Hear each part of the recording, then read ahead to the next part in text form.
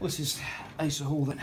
Asa, sort of back in really where you were 2 years ago, looking forward to a season in the Football League with Cheltenham Town. Yeah, it's my third one now, and it's all flown by, and being back in the league's great, and there's a real buzz around the camp, and everyone's looking forward to it.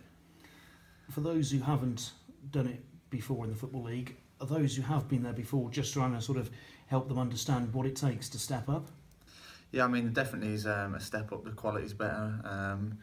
Obviously, there's bigger crowds to play in front of, and there seems to be more on the line, and points are harder to come by, and there's going to be a lot of games and a lot of tough places to go this year, and I think the lads will adjust to that quickly, and we'll be ready with everything the gaffer's going to put into us. How big is the incentive for you, considering Carl Storr has very kindly given you an opening perhaps at the start of the season? Yeah, I mean, that was obviously very unfortunate for Stas, and he played a massive part last year, and obviously that's football, and when an opening comes, you just hope that you're ready to be in that spot maybe, and take advantage of it. And 8 games is a lot of games in league, in any league, but in League Two, there'll be a tough start to the season, and those 8 games are going to be really important for us. Yeah, I suppose you think last season he started all 46 league games, didn't he? And to miss that number at the start of the season, that must just, it's one of those horrible things. No one wants it to happen, but you've got to be professional and take your chance, haven't you?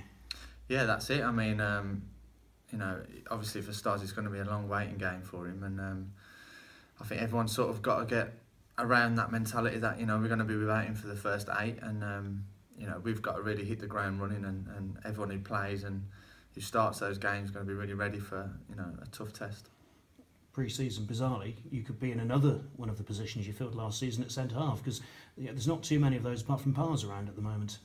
Yeah, there's not actually. Yeah, so I mean, I wouldn't mind playing there, but obviously, I think there are a couple of trialists who could play there, and even Geno maybe. So I'm trying to keep my name out of that position, but wherever, if the gaffer needs me to play there, then so be it.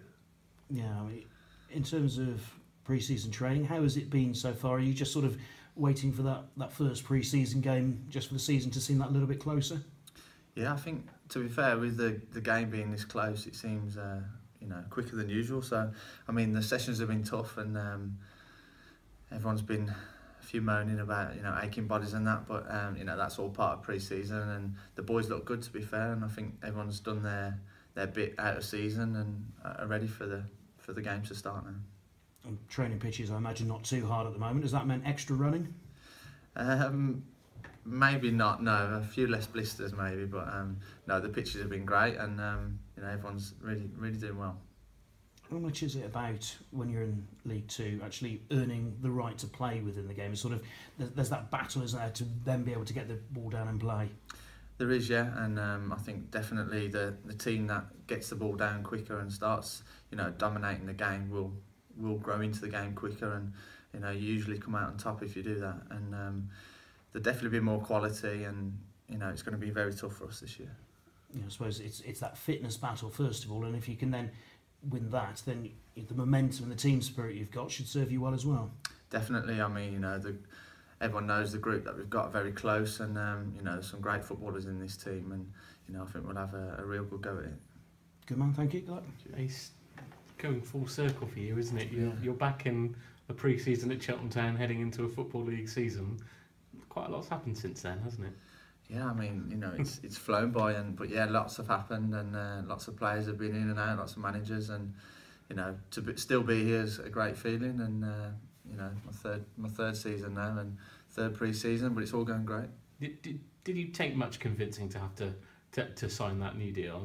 I know you played 30-40 games last season, sort of in and out of the side, but was there much sort of convincing needed to be done? No, there wasn't. I mean, as soon as we got promoted and the gaffer was on about contracts and things, I always wanted to stay, and I didn't even look anywhere else at the time. So yeah, always wanted to stay here and carry on the journey, really. Yeah. Do you think you've got unfinished business? Is that the key, that you don't want to be remembered as playing only 4 minutes for Cheltenham in the Football League? That's it, yeah. So hopefully this season I can play a huge chunk of games and really contribute to a great season.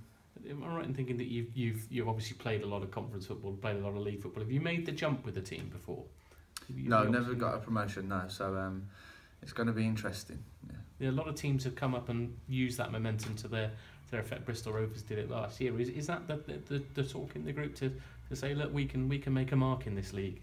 There is definitely, yeah, and I think the gaffer keeping the nucleus of the squad, well, everyone really together.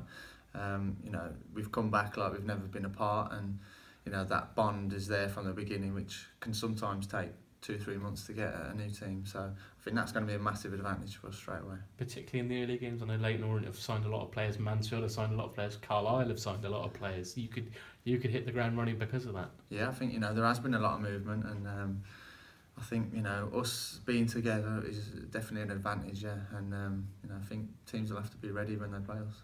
And what's your aim for the season? To just get past that 4 minutes on the opening day, or a bit more than that? A bit more than that, yeah. And I'd like to score a few more goals as well than last year. I mean, I've scored lots in the league before, so hopefully get a couple early on in games and see where it takes us. You do well to score 2 more important goals than last year, though, won't you?